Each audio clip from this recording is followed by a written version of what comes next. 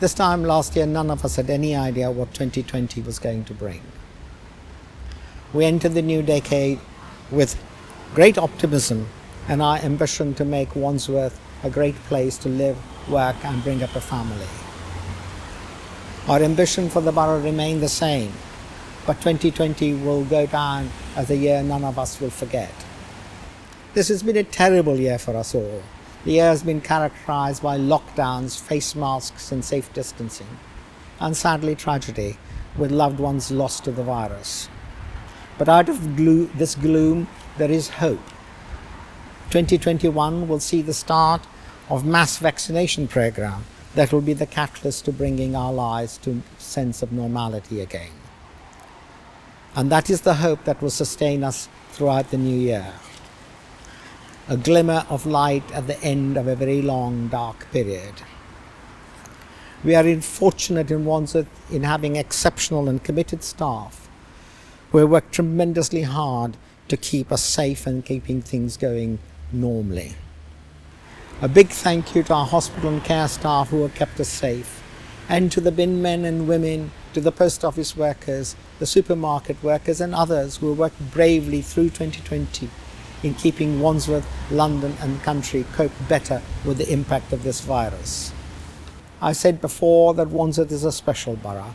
We have a great community and a super sense of togetherness. The community has excelled this year.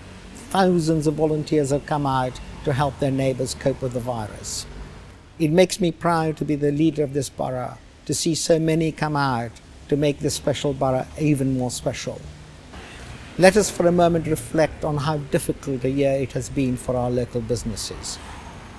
But the message remains that this council will stand by you next year as it has done last year.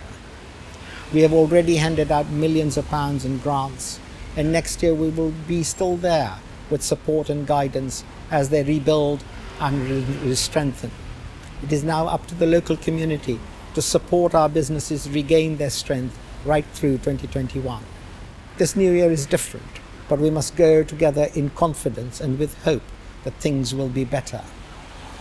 Our priorities as a council remain the same. We want a fairer and a greener Wandsworth. We remain committed to fighting climate change and delivering on our promise to making Wandsworth carbon neutral and the greenest inner London borough by the end of this decade.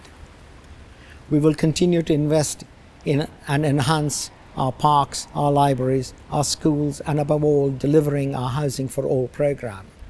And talking of schools, I want to say a huge thank you to all the school community for making sure that the schools remained open and our children's education was uninterrupted. Our schools face a difficult start in the new year. We will support them as we had done through last year.